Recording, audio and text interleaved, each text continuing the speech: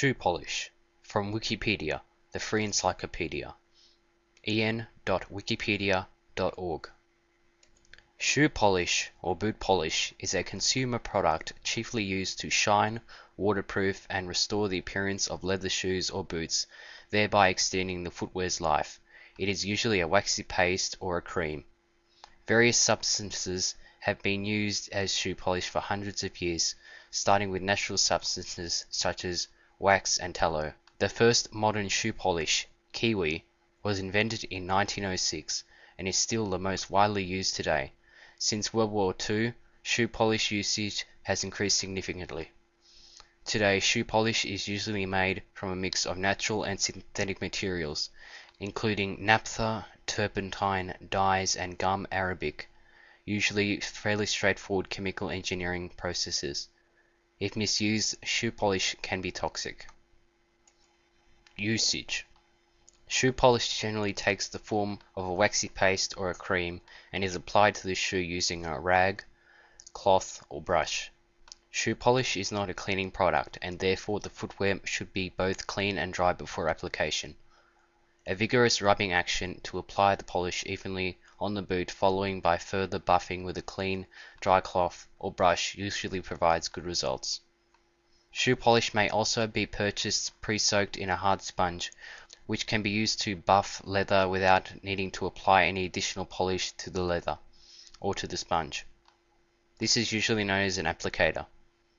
A number of companies that manufacture shoe care products also sell the liquid shoe polish in a squeezable plastic bottle with a small sponge applicator at the end. Bottled polish usually has a very low wax content to decrease its viscosity. There are many products closely related to shoe polish, but would not strictly be considered the same product. Other chemical products may be used to clean and shine shoes, in particular whiteners for white shoes and a variety of sprays and aerosols for cleaning and waterproofing suede shoes. Although shoe polish is primarily intended for leather shoes, some brands specify that they may also be used on other non-porous materials, such as vinyl. The polish is generally the same color as the shoes it will be used upon, or it may be neutral, lacking any intrinsic color. Because of its viscosity, shoe polish can also be used as a makeshift lubricant. In the early days of baseball, some pitchers were caught using shoe polish to doctor the ball. History. Pre-1906. Since medieval times, dubbin, a waxy product, was used to soften and waterproof leather. However, it did not impart shine. It was made from natural wax, oil, and tallow. As leather with a high natural veneer became popular in the 18th century, a high glossy finish became important, particularly on shoes and boots. In most cases, a variety of homemade polishes were used to provide this finish, often with lanolin or beeswax as a base. In the 19th century, many forms of shoe polish became available, yet were rarely referred to as shoe polish or boot polish. Instead, they were often called blacking or simply continued to be referred to as dubbin. Tallow, an animal byproduct, was used to manufacture a simple form of shoe polish at this time. Chicago, Illinois, where 82% of the meat consumed in the United States was processed, became a major shoe polish producing area for this reason. Prior to 1906, shoe polish was not well known as a purchasable product, nor was it particularly sophisticated. While sales were not especially high, a few brands, like Nugget, were available in England during the 1800s. Practice of shining people's shoes gradually caught on, and soon many shoe shine boys in the city streets were offering shoe shines using a basic form of shoe polish along with a polishing cloth. Scottish expatriates William Ramsay and Hamilton Macallan began making boot polish in a small factory in 1904 in Melbourne, Australia. Their formula was new, but they worked on further improvements. Ramsay launched Kiwi in 1906 and began marketing it in Melbourne. Ramsay would load boxes of his boot polish on his horse and wagon and sell it to ranchers to protect their boots.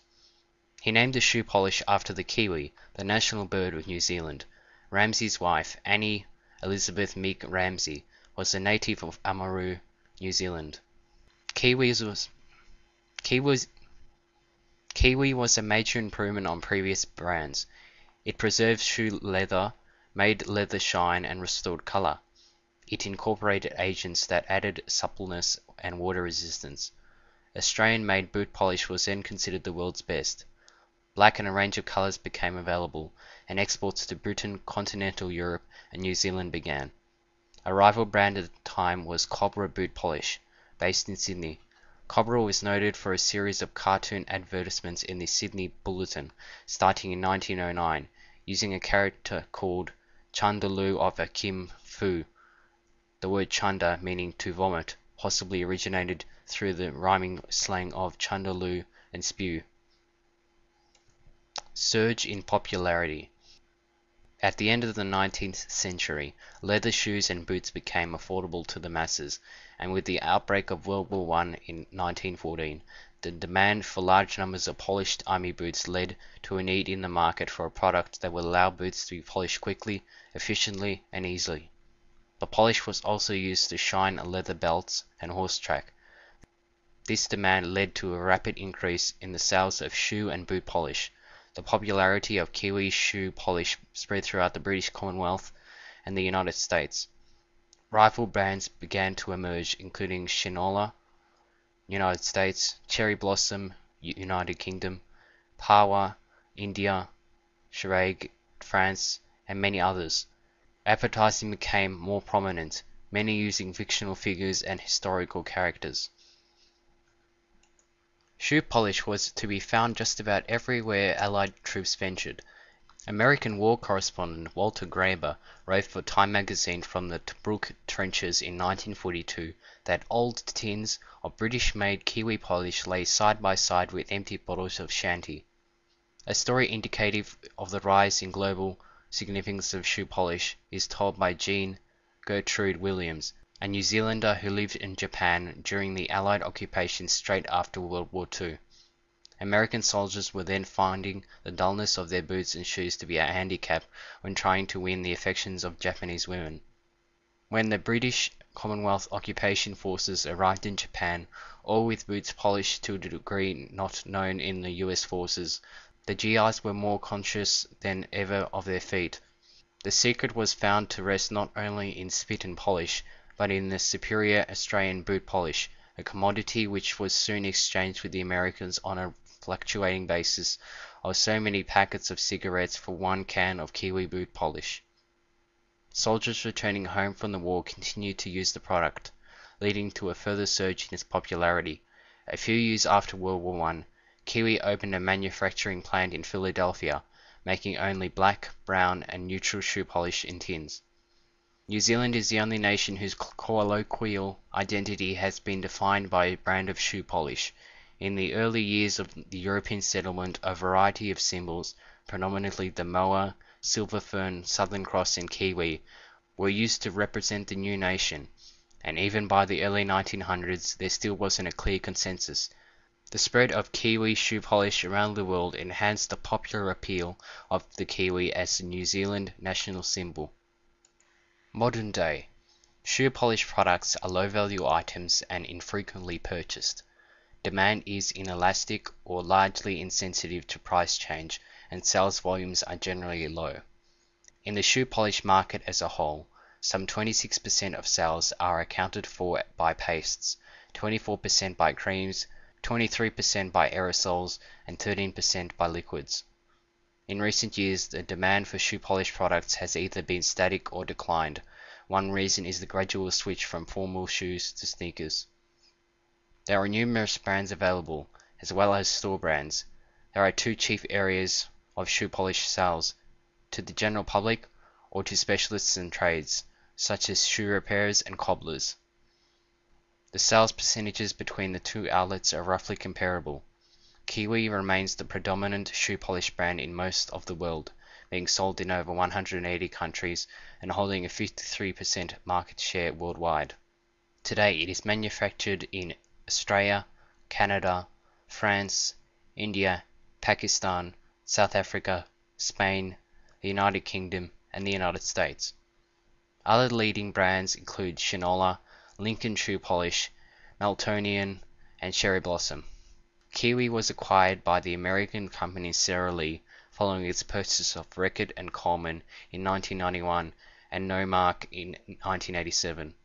The Fair Trade Commission ruled that Sara Lee had to divest its ownership of these companies in 1994 to prevent it from becoming a monopoly. Since this ruling, Sara Lee has been prevented from acquiring any further assets or firms associated with chemical shoe care products in the United States without prior Commission approval. The Competition Commission in the United Kingdom also investigated the potential monopoly of Sara Lee in the shoe care industry.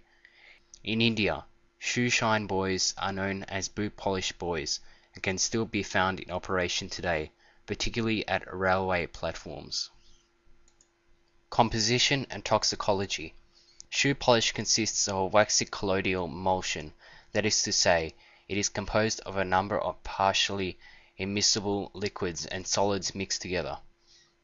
It is usually made from ingredients including some or all of naphtha, lanolin, turpentine, wax, often carnauba wax, gum arabic, and if required, a colorant or dye. It typically has a specific gravity of 0.8.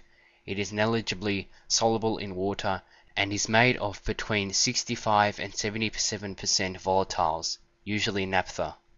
The high amount of volatile substances means that the shoe polish will dry out and harden after application, while retaining its shine. Lanolin, a hydrophilic grease from wool-bearing animals such as sheep and goats, acts as both a waterproofing wax and a bonding agent, giving the shoe polish its greasy feel and texture. It also prevents the naphtha from evaporating until the polish has been spread or buffed into a thin film on the leather surface. An essential ingredient in shoe polish is a thickener. Without this, the polish will be too runny, making it difficult to use. Gum arabic, a substance from two sub-Saharan species of the acacia tree, is commonly used to increase the viscosity of the product. Many shoe polishes contain toxic chemicals. These can be absorbed through the skin or inhaled. Though such shoe polish manufacturers claim their products to be non-toxic, many do not list their agents. When handling shoe polish, one should ideally wear gloves, refrain from drinking alcohol, as it can increase the effects of certain chemicals, and stay in a well-ventilated area. Shoe polish should also be kept out of reach of children and animals. It is extremely toxic to birds, particularly budgerigars. While disposing of shoe polish, it should be handled as a hazardous substance. Rags that come into contact with the polish should also be discarded. If disposed of correctly, shoe polish can be safely incinerated. Manufacture. Shoe polish can be manufactured using large vats, reasonably powerful heaters, and air conditioners. There is no set method of manufacture, although most methods use pressures of 2 atmospheres to ensure the naphtha does not boil off, and temperatures of up to 85 degrees centigrade. The first step in the manufacture of a typical shoe polish is the melting of the wax with the highest melting point in an electric heater. Following this, all other waxes are added, usually by descending order of melting point. Whilst this wax is held at a constant temperature, the emulsion, a mixture of the various oils, and if being used, fats, is then heated separately at around 85 degrees centigrade. The heated emulsion is then added to the waxes, along with distilled water. When the mixture reaches around 80 degrees centigrade, turpentine oil is added. This mixture is then mixed and continually stirred for half an hour. Dyes are added and mixed in turpentine oil if it is not a neutral polish. The mixed mass is reduced slowly to 50 degrees centigrade, and as its viscosity increases, it is poured through a closed funnel into a cooling chamber. The poured mass is allowed to settle slowly, providing uniform distribution. The process is considered straightforward, and the required equipment is relatively easy to acquire. The cost of establishing shoe polish manufacturing facilities has been estimated at $600,000 as of 2005. Shoe polish is traditionally packaged in flat, round, 60-gram or 2.125 ounce tins, usually with an easy open facility. Because the amount of shoe polish that needs to be applied is small, and the shoe polish will desiccate due to volatile ingredients such as naphtha, A large container will dry out before being fully used. The traditional round tins have since become synonymous with shoe polishers. This sound file and all text in the article is licensed under the GNU Free Documentation License, available at www.gnu.org/copyleft/fdl.html.